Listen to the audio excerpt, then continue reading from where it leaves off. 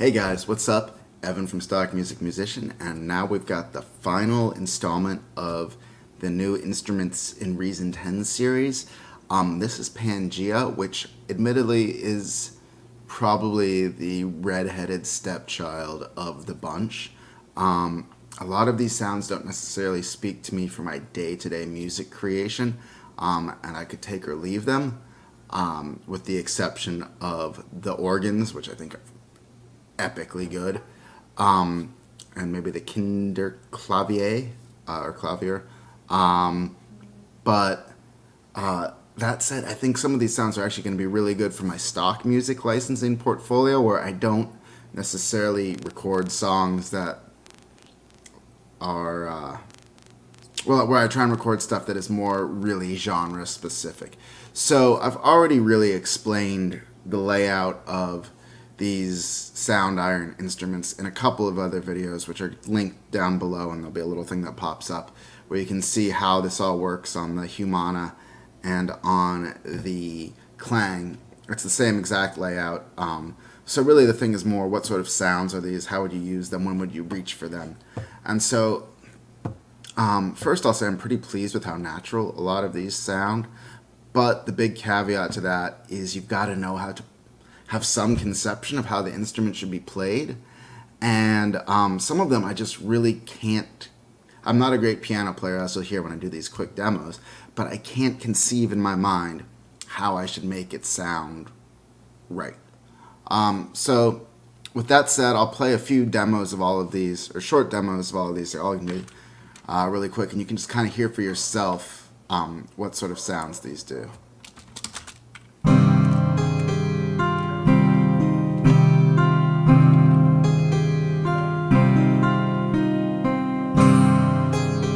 So this is sort of a nice medieval type guitar, maybe, or Spanish guitar.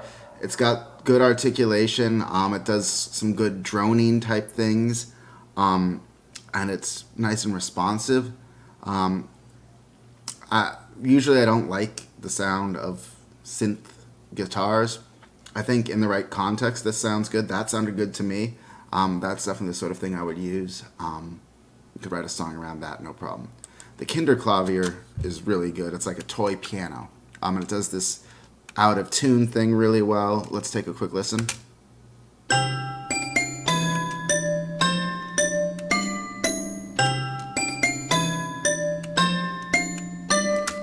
That's fun. You know, you could put that in like either a modern pop song, like again a Mumford & Sons type thing, or you know, you could make a quirky film type song for that. Now let's go to the Lakeside organ, which is probably my favorite of the bunch. This is an organ I'll use on all sorts of things, from rock to advertising to really EDM, anything. This is just a huge and awesome organ that I did not do a good job playing.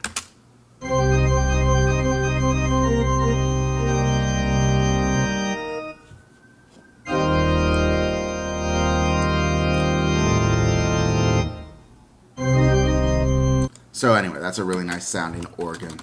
Now let's, there's a bunch of these. The Saz is actually really cool. It's, I guess, sort of also like a lute.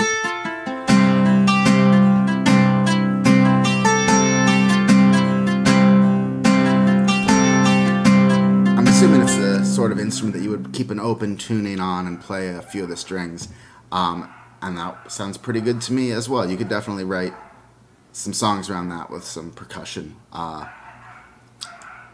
This Anglung, I have no idea how to use this. I'm not saying it sounds bad, but also there's a dog fight outside my window. Gotta love city living. So I apologize for that. I guess the dogs just don't know it's time to record videos on Reason. Alright, so the Anglung.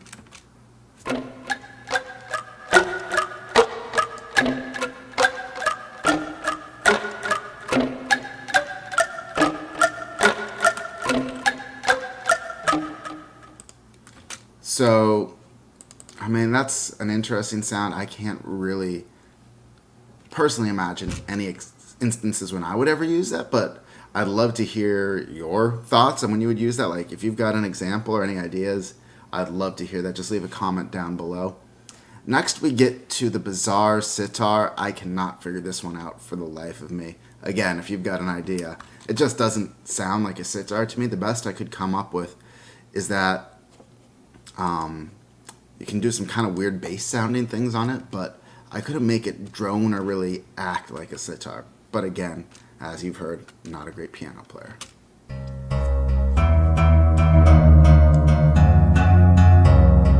And if you raise it just... To me, that doesn't really sound like a sitar. I don't know. Maybe also I'm not playing the right scales, right? It's probably not tuned to this. I don't know. This little pump reed organ is also really fun.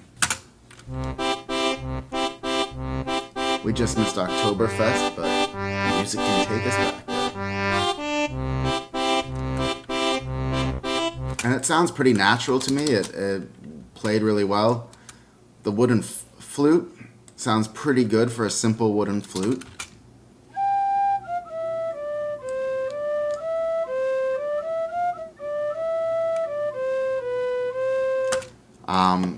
That sounded like a pretty usable flute to me. It does some really cool natural sounding things. The struck grand piano is kind of usable as well. You know, I think you have to really, that's why I wanted to create all these demos, is to give a sense of some of the things you can do with them, because I spent probably 15 minutes with each sound trying to see where the spot was, because this instrument confuses me more than, or Pangea confuses me more than any other, because each sub-instrument is just sort of outside the regular. So here's the struck grand piano, which I kind of like.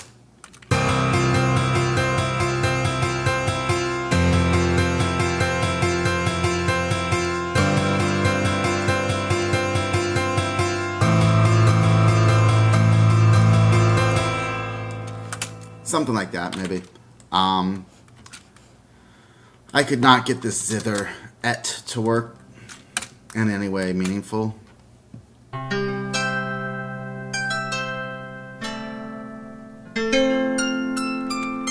I think part of it, again, is that I don't really conceptually understand exactly how a zither is supposed to be played. I think they're all strings that are tuned, and you kind of pluck open strings in different combinations, so maybe you just have to limit yourself to the right scale, and then it works.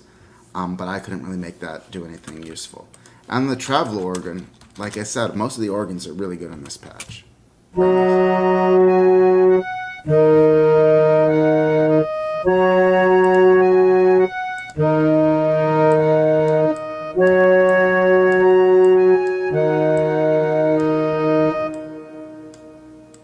So,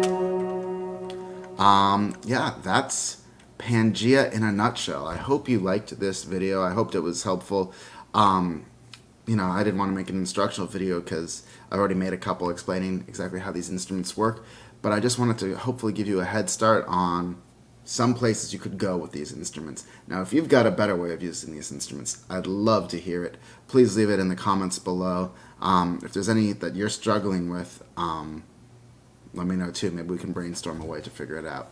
Thanks so much.